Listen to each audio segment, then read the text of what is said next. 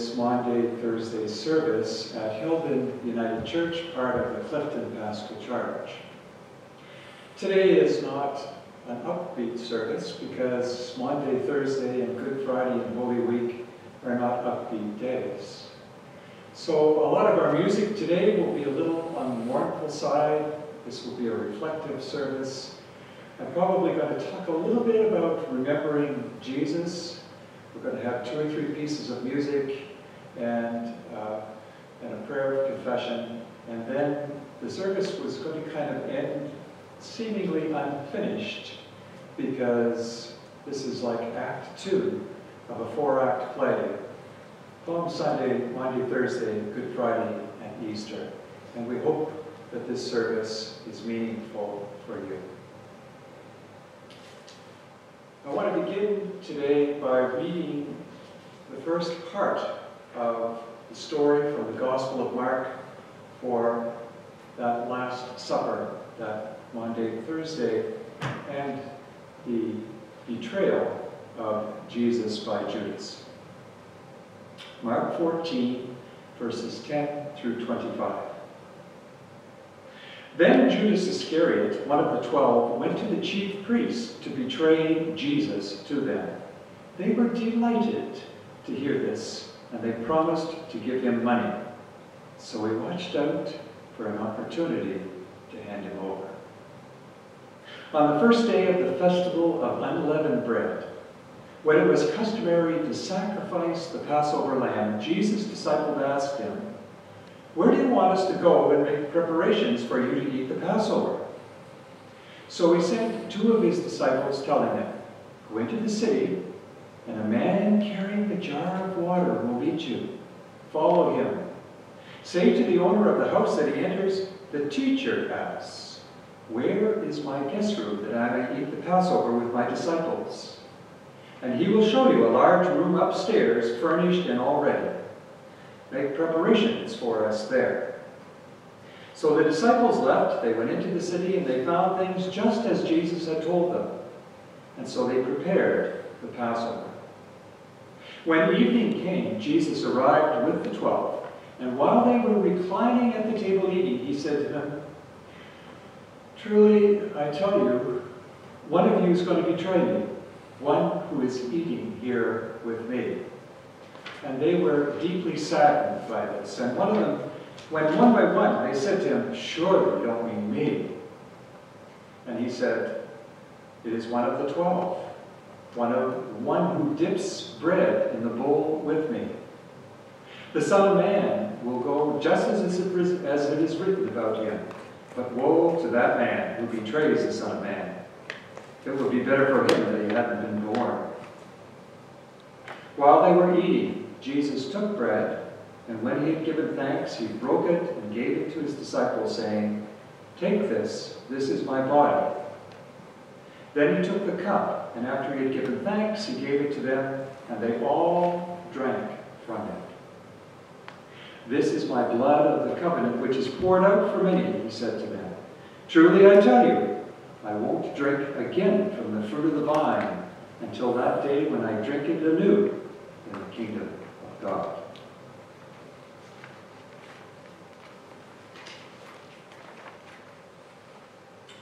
Our first hymn is "Bitter Was the Night."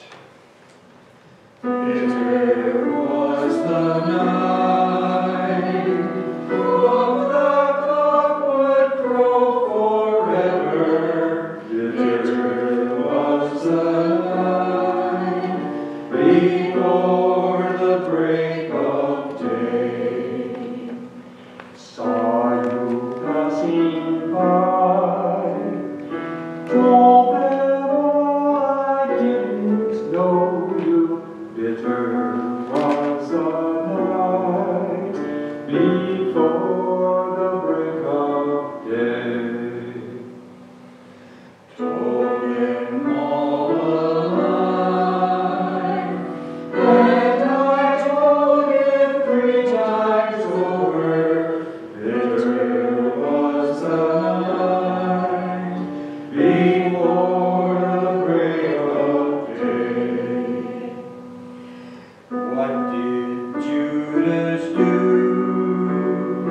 sold him for a bag of silver. Bitter was the night before the break of day. What did Judas do? Make himself upon an altar. Bitter was the night before the break of day. Bitter was the night, thought there never be a morning. Bitter was the night before the break of day. Bitter was the night, while the cock would crow forever. Bitter was the night before the break of day. So, as you know, this is Maundy, Thursday. The word Maundy is kind of an odd name.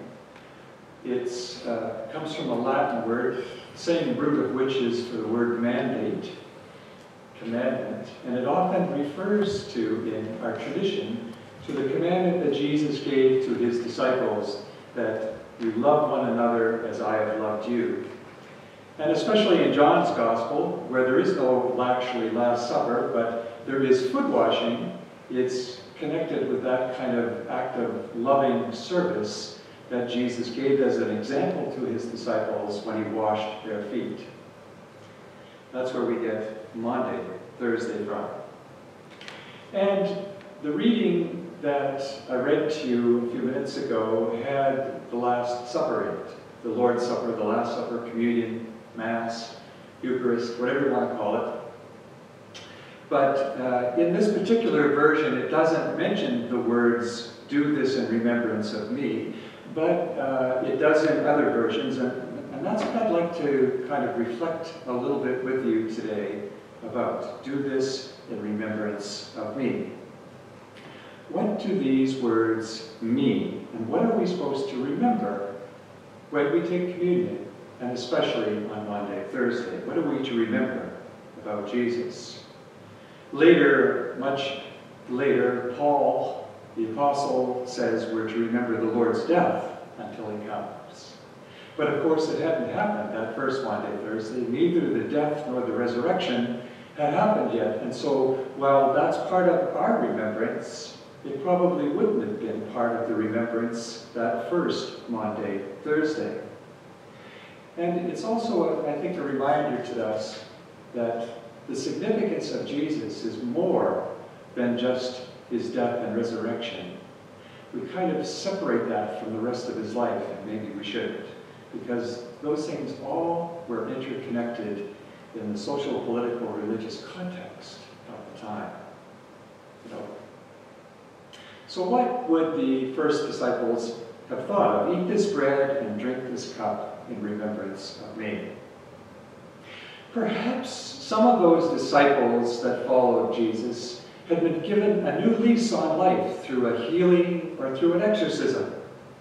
And that's what they remembered most about Jesus, that he cast a demon out from them. But in our Bible study each week, we're seeing that even something as innocent as a healing or an exorcism wasn't without its shocking ramifications to the powers that be at the time. It was a challenge to their power and authority that Jesus would do that, and part of the reason that he ended up on the cross. Perhaps like Matthew or Levi or Zacchaeus, all former tax collectors and collaborators with the Romans, they would remember that Jesus actually talked with them, told Zacchaeus to come down out of the tree, and actually went to the home of Simon the tax collector and actually ate with him, much to the scandal of the Pharisees and all the other groups that were anti-Roman and saw the tax collectors as collaborators with the Romans. Yet Jesus saw some hope that they could be turned around and changed. And so maybe these tax collectors remembered that their fear of the Romans and their desire for gain wasn't worth the cost of community that Jesus had enfolded them back into. So maybe that's what they did when they heard the words, "Remember me." And then there were the fishermen. Those fishermen that Jesus called right near the beginning of his ministry, and he called them away from their nets, and he said, "Come and I'll make you fishers of people. I'll help you. I want to inspire you about the kingdom of God. It's coming, it's here, it's upon you, it's near. Come." And so he gave them hope and purpose and meaning in their lives, even if they didn't quite understand what he meant by the kingdom of God and had a different idea. At least they remembered that excitement that they felt. And of course, that too was a challenge to the kingdom of Rome, the empire of Rome. And then all of them would recall how Jesus would have stood up to them against the Sadducees and the chief priests, how he trashed the temple, how he outwitted the scribes and the Pharisees every time they tried to catch him in something that would get him in trouble with the Romans. Should you pay taxes or not? Well, I don't know. Give to Caesar what's Caesar, and give to God what's God's. And by the way, everything belongs to God. They remembered that Jesus called Herod a fox and questioned about whether we should even pay these taxes or not. Especially the ones to the temple that impoverished the poor widows who gave their last cent, and didn't even have enough to live on. And then there were the women that probably created the meal for that last Passover meal, and were there but are not mentioned. Mary and Martha and the others. Then you remember that Jesus treated them like a real human being. That Jesus talked religion to them when nobody else would. That Jesus touched them and allowed them to touch him. That he ate with them. He didn't see them as unclean and dirty the way so many did. But even those loving, respectful attitudes and actions also got Jesus in trouble with the powers that be. He was violating social structure lines, right? He challenged everything. There are but a few things, these are but a few things that those first disciples would have remembered when they recalled the life of Jesus and later his death and resurrection. So tonight on this Maundy Thursday, I want to challenge those who are listening tonight to think about what they remember about Jesus. The Apostle Creed basically says was born of a Virgin Mary and was crucified under Pontius Pilate. Doesn't even mention his whole life and what it was about him and the things that led to that crucifixion. Think about some of those things in the story of Jesus and how you might relate to them and how Jesus is good news for you when you remember him this night and every time you eat the bread and drink the cup. Has Christ given you vision and hope? Which part of his story do you relate to at this particular leg of your life and faith journey? So take just a few minutes to think about what you remember about Jesus.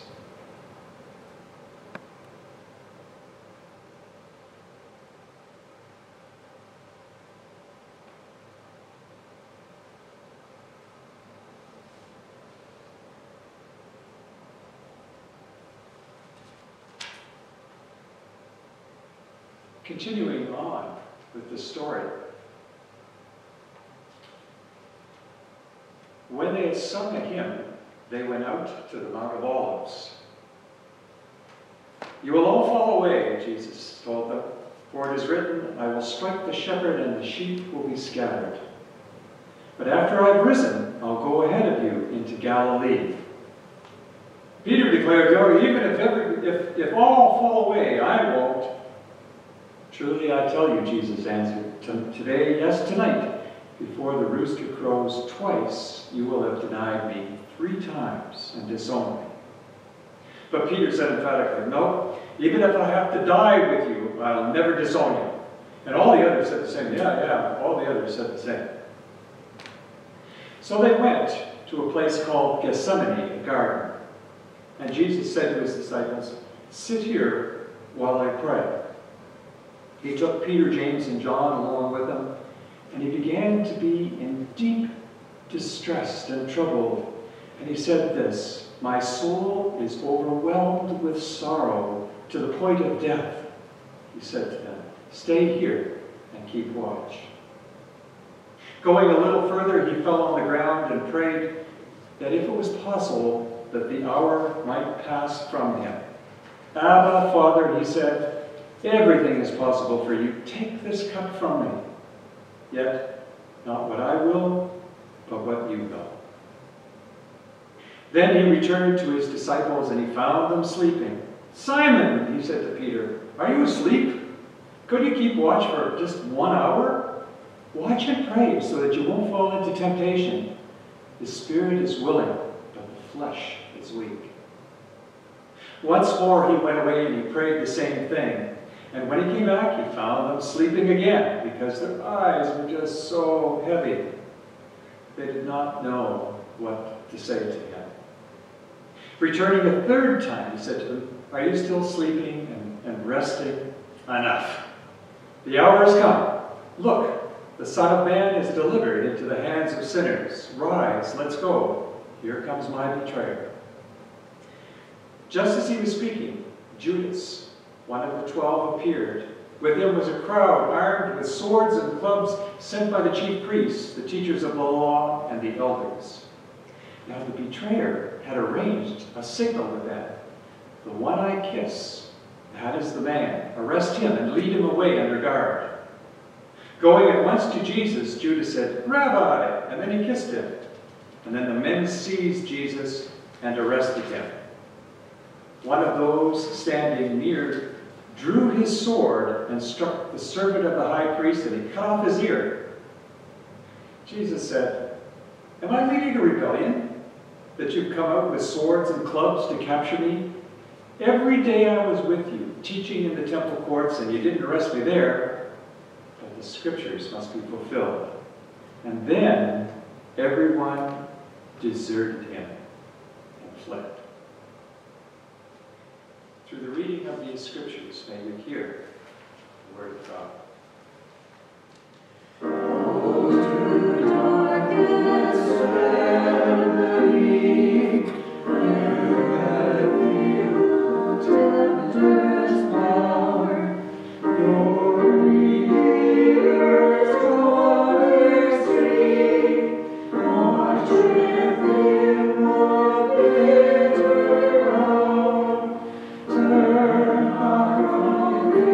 Free.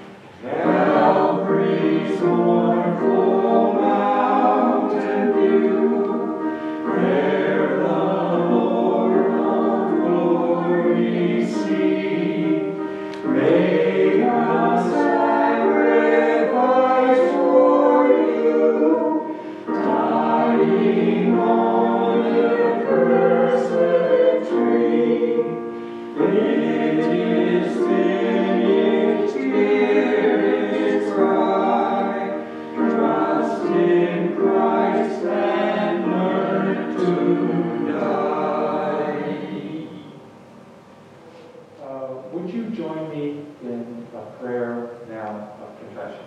Let us pray. And there will be, interspersed in the prayer, there will be verses of the hymn God Weeps, and there will be times of silence for your own individual confession. Let us pray. Lord Jesus, like your first disciples, we have been loud in our protestations of loyalty to you, and yet we too have betrayed you. You trod the way of sacrificial love without flinching.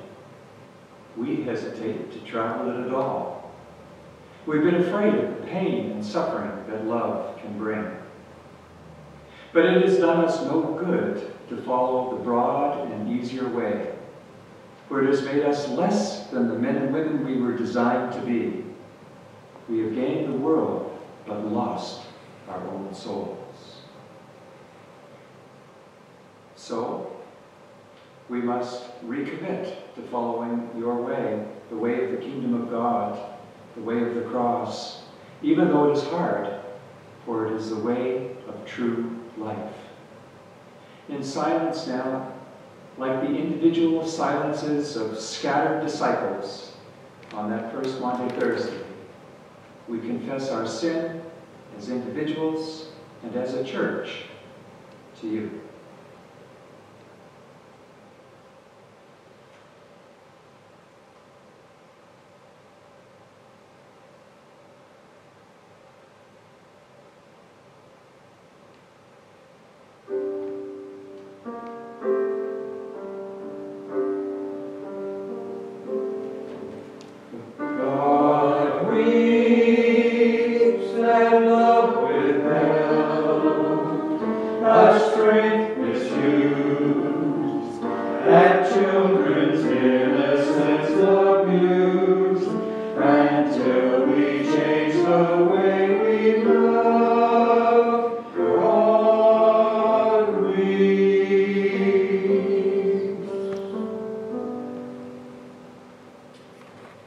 Forgive us, God, for eating and drinking at your table without remembering the kingdom Christ died to proclaim.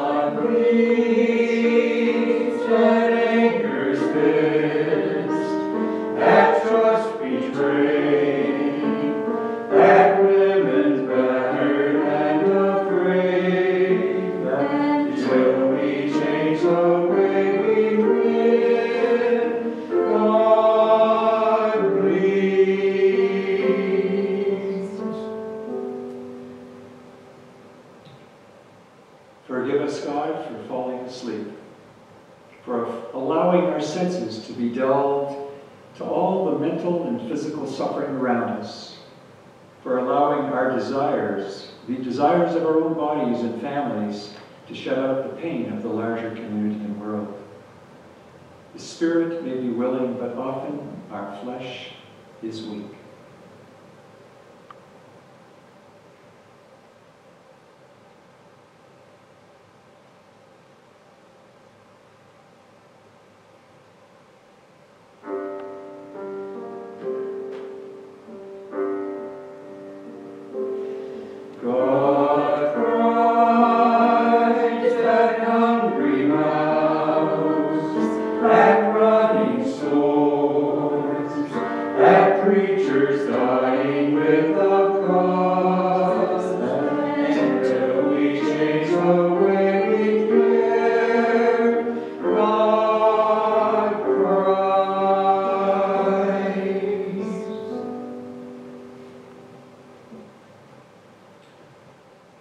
Finally, forgive us, God, for our lack of faith, for giving into fear and despair Satan's ultimate weapons against us when you called us to be loyal and stand fast. Forgive us for running away when we've been threatened by physical force, economic blackmail, or anything else that pressures us to be untrue to you and our calling as Christ's disciples.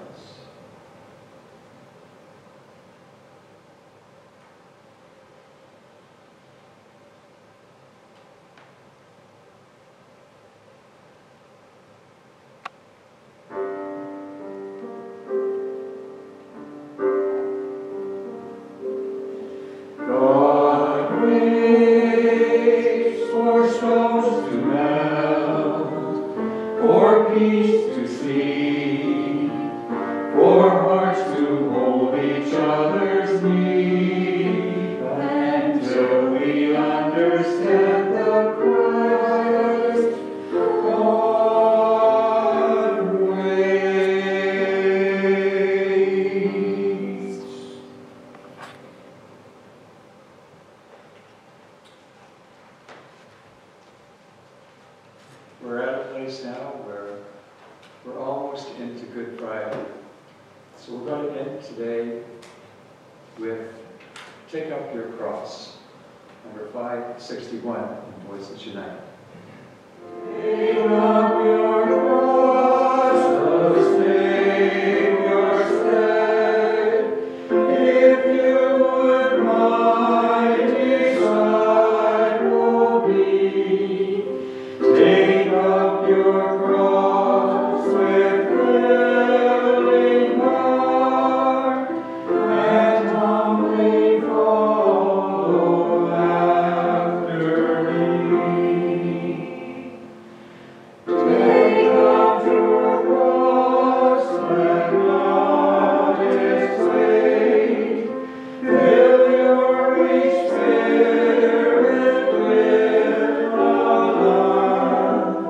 Christ's strength shall bear your spirit up, and brace your heart, and gird your arm.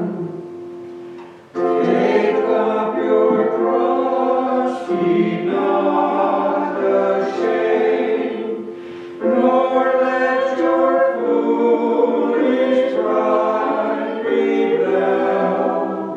Your Savior